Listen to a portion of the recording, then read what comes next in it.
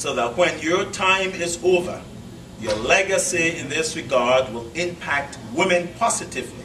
Bravo for all you've done for our country and the empowerment of women. I tell you, corruption is a malaise in our society. We inherited it, and it's not just in government. It's not just in government. I'm serious. We have it in the banks.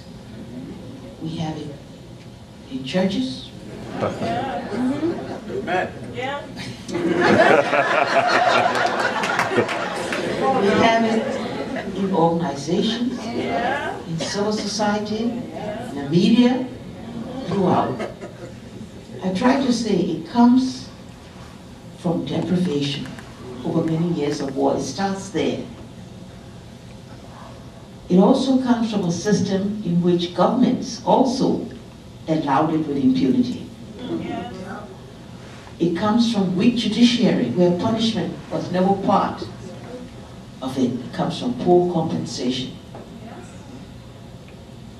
There was a saying in previous governments, where you tie the goat, that way you eat it.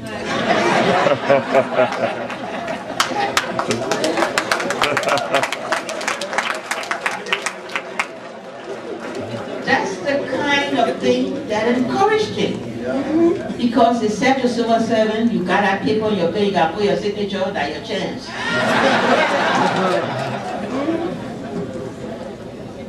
We are trying now to fight that. We started the Anti-Corruption Commission. We got the General Auditing Commission. I personally was very instrumental in recruiting John Maru. They've been putting out some reports. We're working with the courts. We have some people in court. It's a long process, but at the same time, the public gets very, very impatient. And we must also respect people's rights. If you accuse somebody, you must also have the evidence to take them to a court of law, and they must be judged guilty before you administer punishment. And so we're going through all of those processes to try to fight this malaise. It is serious. Even if any of you have they send money to build houses, you got people building your house, you know what happened to your material.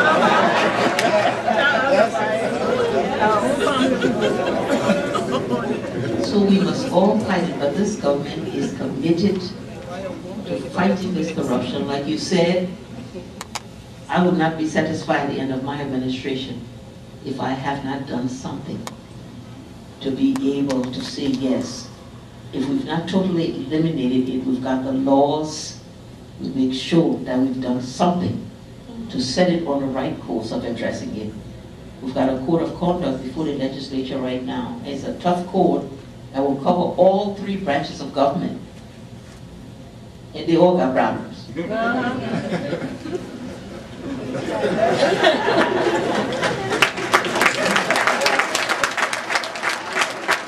But we do want you to know that this is of serious concern. You will be hearing some people, you'll be your family, your associates, your friends.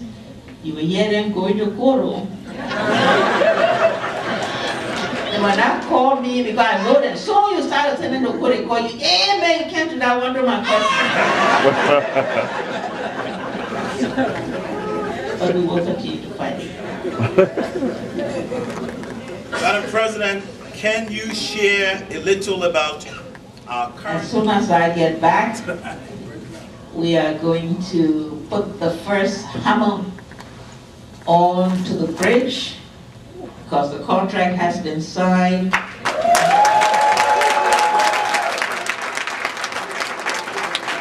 World Bank supported project. The project will start the end of April. On my return, we're going to start it.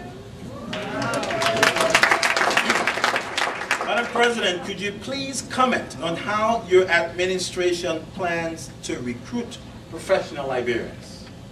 I guess they mean to go back. Well, Larry, I thought you would have told them that you've got a pad right there to take names to. That's the way to start, right here and now. Register. Dr. Yaski can sign up.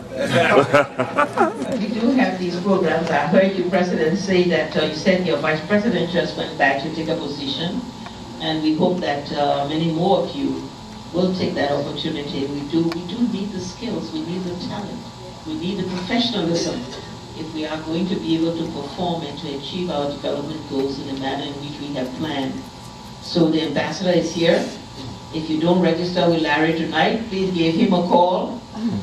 Ask him to make sure that you get your name down. There are some that say, well, when I come and tell you gave me the job, tell me which job I will go to. That's fair, you want to come to, but a job plenty. You just come try first, come and test it out. Come for a little while, see what's going on.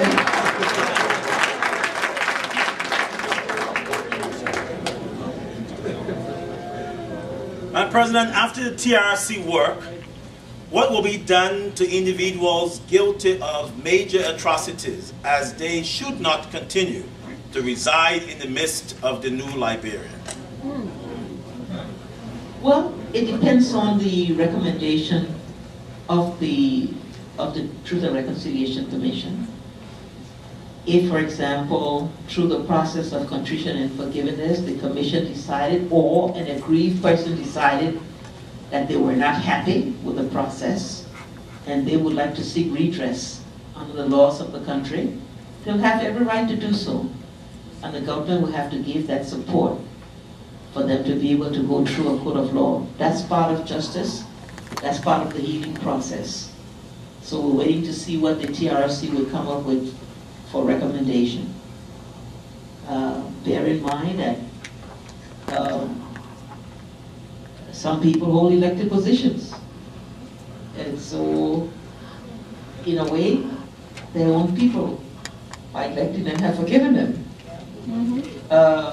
But if there's an aggrieved person who wants to go further than that, we must allow justice to prevail. Madam President, how can your government adjust for a desired market result with dual currencies on the market, which gave rise to continued capital flight?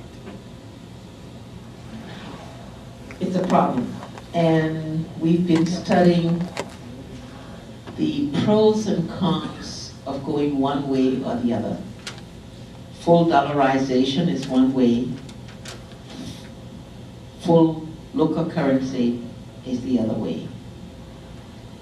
Right now, working with our partners, the International Monetary Fund, we felt until the economy was open fully, until we can build the foreign exchange reserves that will determine whether we can go fully with the local currency, that at this stage, the dual currency with all of its shortcomings and its risks seemed the way to stay for at least another year until we've determined that we have an economy strong enough to move in the other direction. So it does have certain risk, and it does make, because we don't have